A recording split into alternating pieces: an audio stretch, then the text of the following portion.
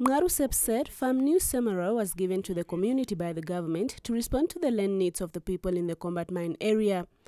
He said this was part of government's social responsibility to distribute land to landless citizens to stimulate employment and encourage development through small-scale agricultural production.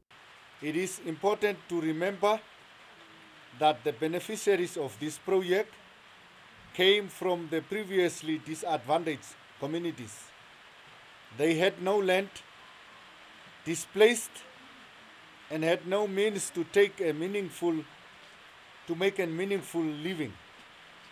Although they have been given an opportunity to improve their livelihoods through farming, this group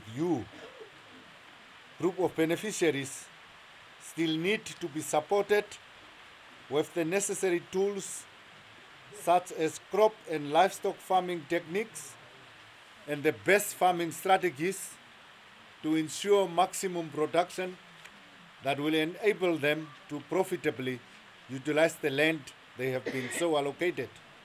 The Lands Minister also said the community of Farm Neu Sommareu is one of the best examples of the diverse demography of Namibia and called on them to respect and tolerate each other for their own benefit. Neu also warned the community against the abuse of alcohol because it is the source of rape and passion killing.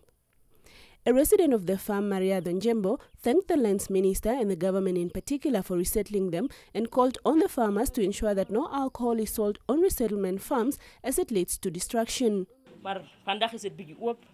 It is an honor for us to have been allocated this farm, but I want to support the minister that no alcohol should be sold on the farm.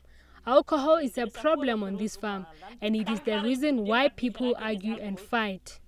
Peter Zenzi, a member of the farm steering committee, called on the community not to tolerate dishonest people who steal others' property through introducing community policing.